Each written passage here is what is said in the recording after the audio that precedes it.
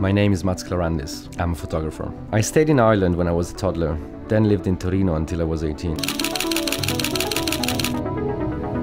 Ever since I started traveling the world as a photographer, I no longer have a real hometown.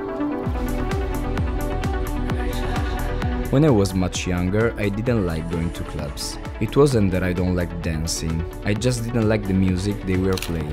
Then I met this little record shop run by a guy who had a good taste for music.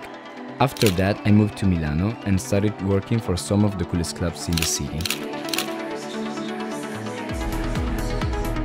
I've always had a knack for fashion. My clothes and accessories are important sides of my creativity. Sifting through my wardrobe, choosing the right outfit and the perfect sunglasses is, for me, one of the coolest moments.